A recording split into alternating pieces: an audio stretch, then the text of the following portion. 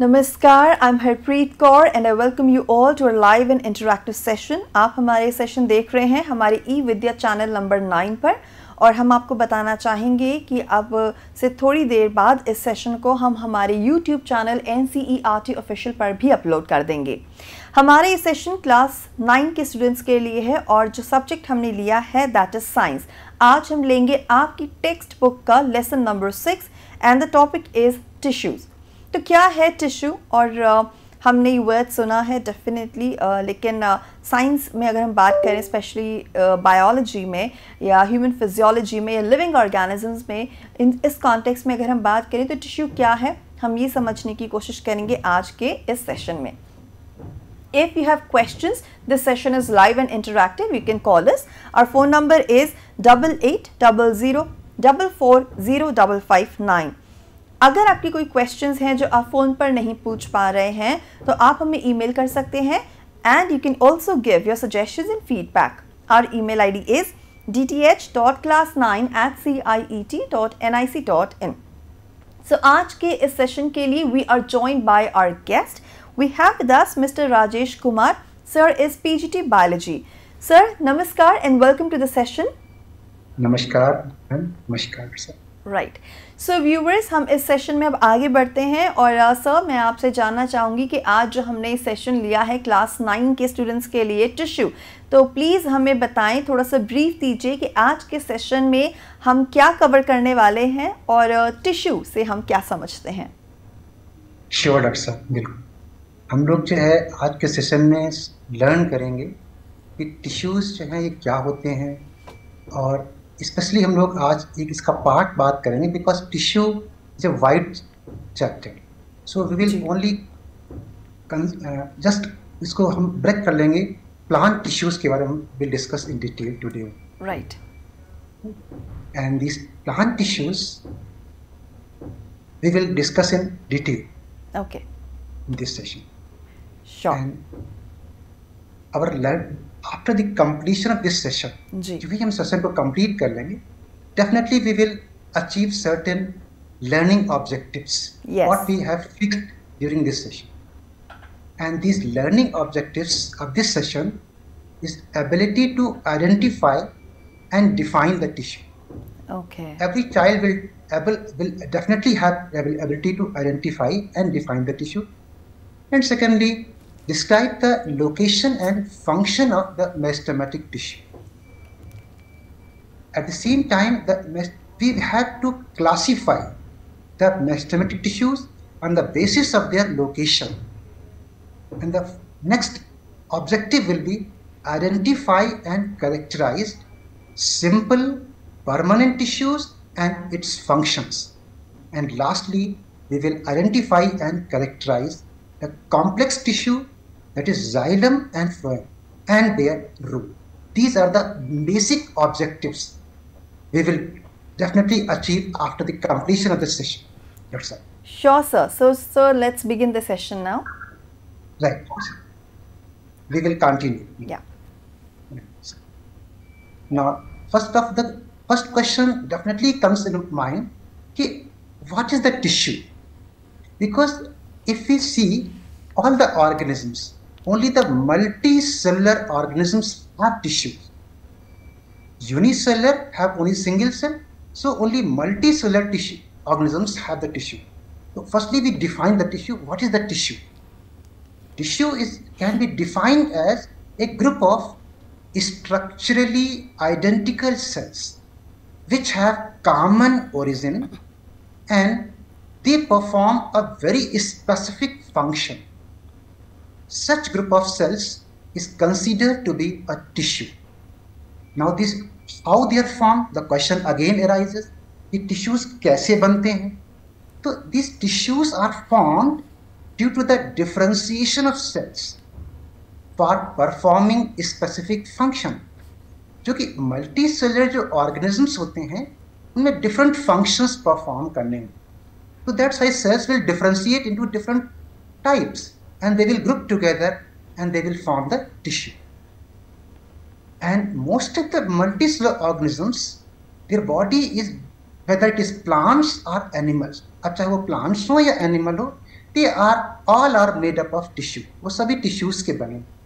Now again a question arises कि whether the plants or animals both have the same type of tissue because both are multicellular. Now definitely the question arises in our mind कि आखिर ये plants और animals में ये similar type के tissues होते हैं या different होते हैं? So definitely they are different. There is noticeable difference between plant and animal tissue. क्यों होता है ऐसा? Why? Because both plants and animals exhibit different growth patterns. That's why the animal and plant tissues are different. Now, in this session, we will completely discuss about plant tissues. Now, these plant tissues, all the plants, they have these tissues, and they can be classified into two broad categories. One type of tissue, plant tissue, is called meristematic tissue, and another is called permanent tissue. Now, one by one, we will learn. Firstly, we will learn about meristematic tissue. And this meristematic tissue, it is actually a dividing tissue, less developed. And they are found in the growing regions of the plants, like root tips, shoot tips, and they have this type of tissue. And the cells of the meristematic tissue, they have ability to divide and they lack vacuum. This is a very characteristic of the meristematic cells. All the meristematic cells, they have ability to divide, and this dividing ability make them different, and that's why I call meristematic tissue. And the cells of these meristematic tissue, they are having very thin wall, and this wall is made up of cellulose, but their cytoplasm is very dense and very active, and they have a very prominent nucleus. This is a very important characteristic of the meristematic cell. And these tissues will definitely, because they are dividing cells, dividing tissues, that's why they help in the growth of the plant organs or any part of the plant. Now again, we will learn about how many types of meristematic tissues are present in the plants, because meristematic tissue is, again, there are different types depending upon their locations. But before we discuss the type of meristematic tissue, firstly we have to show an activity. By this activity we can show how they are involved in the growth of the plant organs. देखिए, हमने यहाँ सबसे पहले एक jar दो ले लिए, glass jars filled with the clean water. उसमें हमने clean water भर. Now take the onion bulbs, 2 onion bulbs, and remove the older leaves with the help of scalpel. Now place these onion bulb after removing the roots, older roots, keep them on the water filled jar and label them jar 1 and jar 2. Now we can observe the rooting. हम उसको कुछ दिन तक day by day हम उसकी routing observe करते हैं and record in the observation table. Right? We can prepare the observation table day 1, day 2 and day 3. And both दोनों के अंदर हम देखते हैं किस बल्ब में कितना ग्रोथ हो रही है.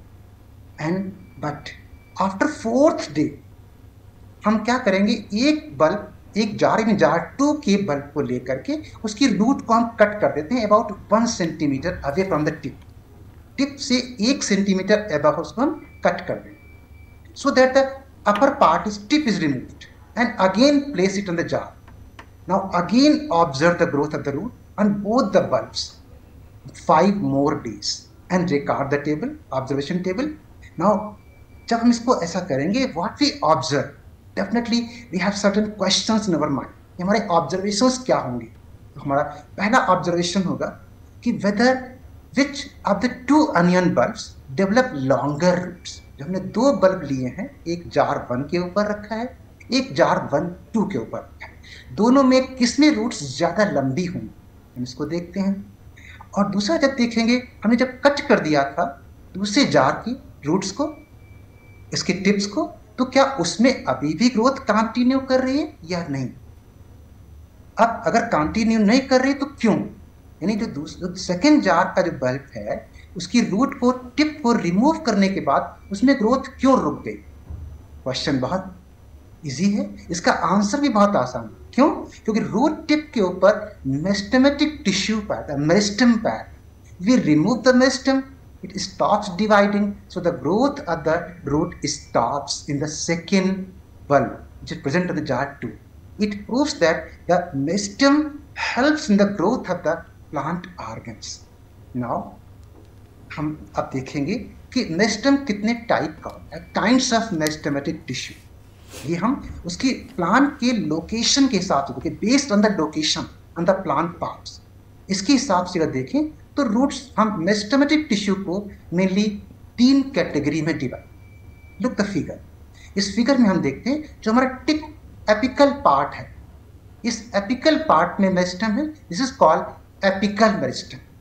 Now this apical meristem definitely lies at the tip of the main organs of the plant, and it will definitely help in the elongation of the plant parts.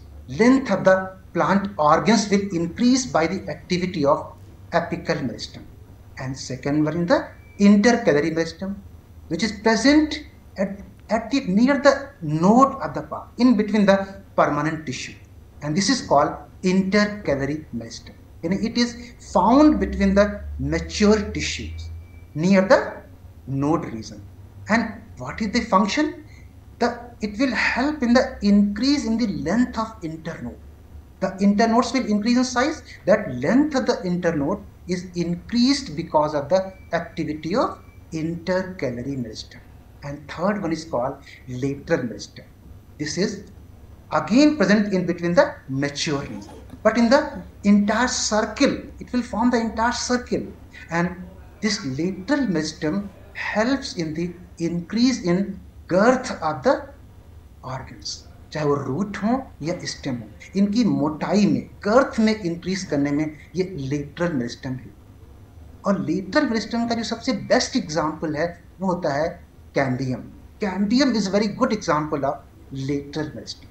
तो in this way we have learn about different types of, different kinds of meristematic tissues. Now इसके बाद हम move करते हैं permanent tissues के बारे में, because 2 type का टिश्यू होता है। तो हम अब बात करेंगे परमानेंट टिश्यू। परमानेंट टिश्यूज में क्या होता है, सेल्स में जो है डिवाइडिंग एबिलिटी का लॉस हो जाता है, तो these cells loses the dividing capacity, और ये डिफरेंट शेप्स में मॉडिफाई हो जाते हैं, डिफ्रेंशिएट कर जाते हैं, और वो एक स्पेसिफिक फंक्शन करने लगते हैं। This changes is called differentiation. So because of differentiation, these permanent cells will acquire a specific shape, and these permanent tissues will again be divided into different types. इनको हम फिर से 2 डिफरेंट अलग अलग categories में डिवाइड करें। पहला permanent tissue है सिंपल टिश्यू, और दूसरा होता है कॉम्प्लेक्स टिश्यू। अगर हम बात करें सिंपल टिश्यू के बारे में, तो सिंपल टिश्यूज को फर्दर हम 3 कैटेगरी में डिवाइड कर सकते हैं ग्रुप में। इसमें पहला ग्रुप है parenchyma, second type is called collenchyma, and third one is the sclerenchyma. Similarly complex tissues को केवल 2 कैटेगरी में डिवाइड करते हैं, जाइलम एंड फ्लोएम। हम लोग अब 1 बाय 1 सबसे पहले बात करेंगे सिंपल टिश्यूज में पहली कैटेगरी पैरेन्काइमा के बारे में। पैरेन्काइमा क्या होता है?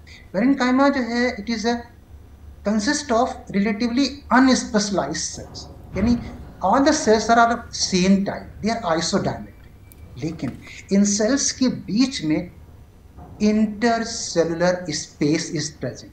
So this is very characteristic of the parenchyma. They are unspecialized cells but have intercellular space between the cells, and they are living isodiametric cells, meaning all the cells have almost same type of diameter. That's why they are isodiametric and have very thin cell wall, and their cell wall is made up of cellulose. That's why they are having cellulosic wall. और function की बात करें तो जितना भी parenchymatous tissue है ये mainly food material के स्टोरेज में काम आता है। इसका मतलब प्लांट्स के जो स्टोरेज ऑर्गन्स होते हैं, अगर the root, stem are leaves even also, उन सब में फूड मटेरियल जहां भी स्टोर होगा, it is the parenchymatous tissue. इसको अगर देखें फिगर में तो देखिए बहुत सिंपल सा फिगर है, all the sales are the same type, ठीक, आइसोडायमेट्रिक है, इनके बीच में इंटरसेलुलर स्पेस पाया गया, and this is the characteristic of parenchyma.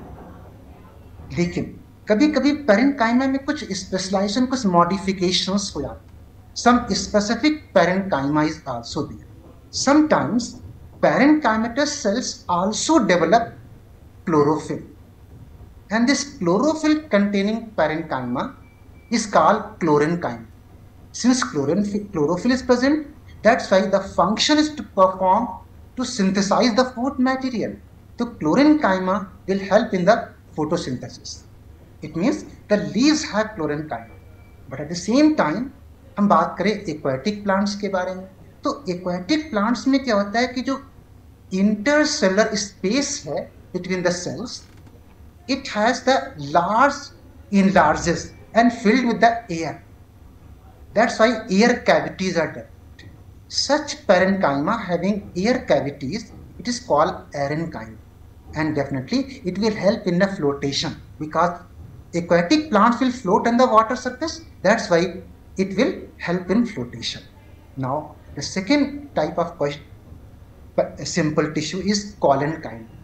Collenchyma cells are also living, but the intercellular space is very narrow because they have thickened corners. इसका मतलब यह हुआ कि जो collenchyma है वो parenchyma से डिफरेंट कैसे है कि इनके बीच में इंटरसेलुलर स्पेस बहुत कम होता है, और जो इनके कॉर्नर्स होते हैं दे आर थिकन। अब थिकनिंग क्यों होती है? तो वहां पर एक्स्ट्रा सेलुलोज का डिपोजिशन हो जाता है। Because of extra deposition of cellulose, the corners of the cells are thick, और इसीलिए इनमें इंटरसेलुलर स्पेस नैरो हो जाता है। तो अब सवाल है फंक्शन क्या होगा? जो कि इसमें थिक वॉल हो जाएगी, कॉर्नर्स आर थिकन, तो they will definitely provide mechanical support to the organs.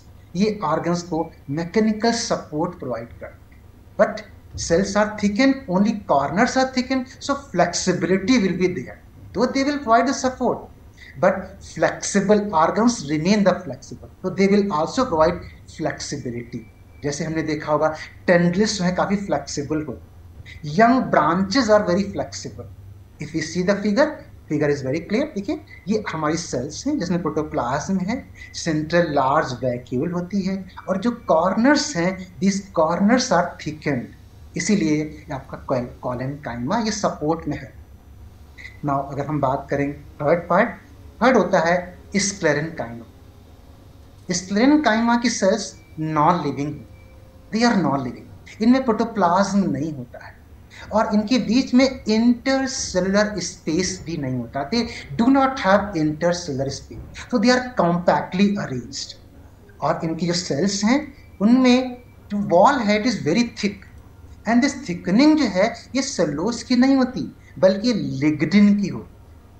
चूंकि लिग्निन की सेल वॉल होती है, हाईली थिकन होता है, प्रोटोप्लाज्म इज एब्सेंट, तो इनका ल्यूमेन भी जो है बहुत नैरो होता है। तो that's why cells have very thick lignified walls and narrow lumen. अब इनकी बात करेंगे फंक्शन के बारे में, तो फंक्शन सिंपल है, ये हमारे ऑर्गन्स को मैकेनिकल स्ट्रेंथ प्रोवाइड करें, साथ साथ में ऑर्गन्स को रिजिडिटी देंगे, because rigid organs are stem has to remain erect, that is because of sclerenchyma. Sclerenchyma जो है ये हमारे प्लांट के ऑर्गन्स को रिजिडिटी प्रोवाइड, इसमें नैरो ल्यूमेन।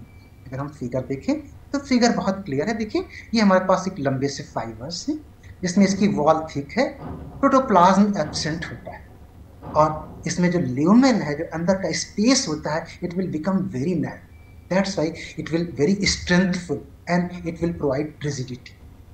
ये तो हमने बात कर ली सिंपल पैरेनकाइमा की। अब देखते हैं कॉम्प्लेक्स पैरेनकाइमा की, सॉरी कॉम्प्लेक्स टिश्यूज की बात। कॉम्प्लेक्स टिश्यूज क्या होते हैं? देखिए सिंपल टिश्यूज और कॉम्प्लेक्स टिश्यूज में फर्क ये होता है कि सिंपल टिश्यूज में all the sales are of same type, structurally they are similar, लेकिन कॉम्प्लेक्स टिश्यूज में जो सेल्स हैं वो डिफरेंट टाइप्स की होती है स्ट्रक्चरली, तो they are structurally different type of sales. लेकिन सारी सेल्स कोऑर्डिनेट करके एक पर्टिकुलर फंक्शन ऑर्गेनाइज करती हैं, एक कॉमन फंक्शन ऑर्गेनाइज करती हैं, इसीलिए इनको हम कॉम्प्लेक्स टिश्यूज कहते हैं। अब कॉम्प्लेक्स टिश्यूज में केवल 2 टाइप के हमें कॉम्प्लेक्स टिश्यूज पढ़ने हैं। एक को हम जाइलम कहते हैं, दूसरे को हम फ्लोएम कहते हैं। तो xylem and phloem they are the main complex tissues present in the plants. इनका काम क्या होता है, ये जितने भी कॉम्प्लेक्स टिश्यूज हैं ये सब हमारे सब्सटेंसेस के ट्रांसपोर्ट में हेल्प करते हैं। It means they are involve in conduction of water, minerals and food material from one part of the body to another part of the plant. That's why they are called conducting tissues. इनको हम conducting tissues कहते हैं। इनका एक और इनको हम vascular tissues भी कहते हैं, because they are the part of the vascular bundles. They will together constitute vascular bundles. That's why called vascular tissues. अब हम अगर one by one बात करें, सबसे पहले हम बात करते हैं जाइलम। जाइलम एक ऐसा टिश्यू है, कॉम्प्लेक्स टिश्यूज, जो यूजुअली नॉन लिविंग कंपोनेंट्स ज़्यादा होते हैं और ये वाटर और मिनरल्स के ट्रांसपोर्ट में हेल्प, जो कि प्लांट्स जो हैं वो वाटर और मिनरल को रूट से एब्जॉर्ब करते हैं और लीव्स तक ले जाते हैं। तो रूट से लीव्स तक का जो अपवर्ड ट्रांसपोर्ट होता है वाटर एंड मिनरल का, it is carried out by the xylem. और जाइलम जो है वो मेनली 4 एलिमेंट्स का बना, कितना भी हुआ, इनमें से एक है एलिमेंट ट्रैकीड्स, दूसरा एलिमेंट है vessels, xylem fibres and xylem पैरेन्काइम। They are the 4 elements of the xylem. हम लोग फिगर में देखें तो कैसा दिखेगा, देखो ये सेंटर में आपका जाइलम वेसल है जो वाइड ल्यूमेन का होता है, जबकि जो ट्रैकीड्स है they are narrow lumen, fibre like होते हैं, और जो जाइलम फाइबर है इनको सपोर्ट प्रोवाइड करते हैं, और xylem parenchyma will store the food material। तो अगर हम इनकी बात करें, ये हमारे ट्रैकीड्स हैं, they are elongated tubular cells, thick wall and lignified cells। Vessels are cylindrical cells, wide lumen, thick wall।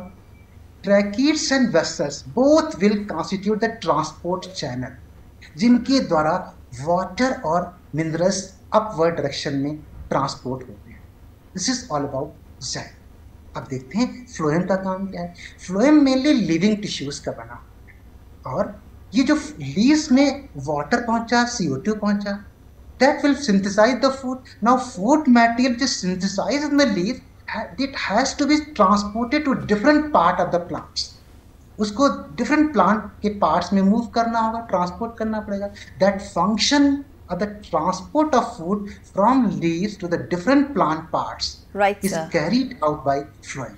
Right, sir. So and phloem again has 4 elements. I'm sorry to interrupt you, but we have to wrap up our session over here because we are running short of time. Right. So हमें session को यहीं पर समाप्त करना पड़ेगा, but I'm sure sir अगर इसका remaining part है तो हम उसे अगले सेशन में कंटिन्यू कर सकते हैं सर, और उसे कंप्लीट कर सकते हैं। Sure, Dr. Sir. This is almost over. Only questions and interactions will remain. Right. Next session we will definitely. Right, sir. So हम उसे कंटिन्यू कर सकते हैं if it's important. And thank you so much, sir, for your contribution to the session. Thank you so much. Thank you so much. Thank you. So viewers, ये था हमारा आज का session on the topic tissue, और अगर कोई भी questions हैं तो प्लीज़ ईमेल कीजिए और डेफिनेटली हमारे एक्सपर्ट इसको आंसर करेंगे। और इस सेशन को हम यहीं पर रैप अप कर रहे हैं, लेकिन अब से कुछ ही देर में आप देखेंगे हमारा अगला सेशन जो कि उर्दू सब्जेक्ट पर होगा और टॉपिक रहेगा चारपाई। तो फिलहाल के लिए this is me Harpreet Kaur taking leave of you, but I will join you soon. नमस्कार।